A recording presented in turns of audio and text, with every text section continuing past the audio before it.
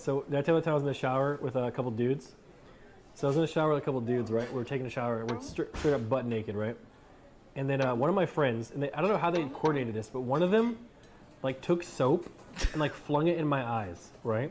So my eyes start burning, okay? And as I'm cleaning off my eyes in the water, the other guy decides to pee on me. This literally happened in high school. I swear to God. And he thought it was so funny. And you know what I did? You know what I did? I straight up punched him straight in the dick. Funny, he ended up being like some weird anti-vaxxer, but nice guy.